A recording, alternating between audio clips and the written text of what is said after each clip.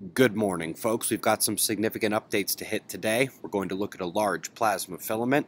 The earthquakes watched yet another geomagnetic storm crop up as coronal holes were set to face Earth. We can see two planets on SOHO coronagraphs, and we've got news from the climate to Pluto, capping off with some weather as well. All while the Earth-facing solar quiet remains dominant. Sunspots unable to produce, including the big boy from last month. But let's begin over at spaceweathernews.com and find that calm star with the dark coronal holes now exiting center disk. The primary eruption threat is north of that, the thin, dark plasma filament with a trailing portion still coming over the limb and jumping around a bit. It is set up to snap top left to bottom right if it does so today. As I mentioned before, the Earth-facing solar quiet effect remains dominant. No solar flares to speak of, and that's with last month's M6 flare maker on the disk.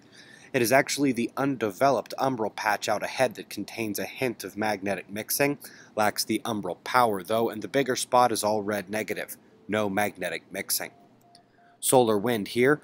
The coronal hole facing us right now had one out ahead of them, you might remember. Well, its stream of solar wind hit Earth just as we were waiting for the energetic disruptions to begin affecting the ground. They disrupted the magnetosphere instead. Level 3 event detected at Corona. That means we saw a geomagnetic storm during the first coronal hole. Nothing as the gap between them came. As the second double opening came in, it began to merge and really fade in power, and when the strongest portion of this second one faced Earth, we got another geomagnetic storm. That is some lucky timing to take energy away from earthquakes. Look alive, we're at SOHO LASCO coronagraphs, and if you remember our transit of Mercury update, you know this little guy coming in right here is the innermost planet. Not so bright because we're mostly seeing its backside. But over to the right, it appears something tremendously bright is coming in. Well, that is Venus. It looks so bright because it is on the further side of the Sun, presenting nearly all of its lit side to Earth, as opposed to the waning crescent of Mercury as it comes between Earth and Sun. The April climate report for the USA is out, and there's no shock to see high rain totals up and down the middle of the country there. When we look to the temperatures, again, it's a mix of hot, and very cold. Interestingly, the minimum temperature chart shows vastly greater variability than the daily max charts.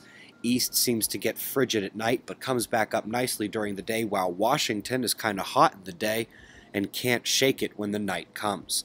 Of course, the Canadian wildfire is not getting much better. The blaze is expected to grow on the heels of fast winds expected today. NASA has made available dozens of their patents for open public use. That's the type of thing that sees a surge in commercial use and progress within about a year. We've got a very cool Pluto update from David McComas. We've known that name since our 2011 IBEX reports. He now has data from the instrument he put on New Horizons and says Pluto acts somewhere in between a comet and a planet. Tonight in the U.S. it's going to be a bit lighter, but by tomorrow we see severe weather threats returning to the United States off a huge low that develops atop and west of the Rockies, and which will deliver its convergence in bad weather starting before sunset tomorrow. Across the pond, the Earth spot cresting Portugalia, España is the largest meteorological concern for Europe today. And last but not least, down under, we see one of those Antarctic cells detached and now fully spinning up a storm system as it moves across Australia. It is Saturday, folks, so members of Suspicious Observers, you'll get your weekly podcast here in a couple hours, going back to the old posting method this week. Lots of good topics coming, and we expect to eclipse 150 hours of fly on the wall today. We've got shots of our star to close. It's 4:15 a.m. in the new Valley of the Sun. Eyes open, no fear. Be safe, everyone.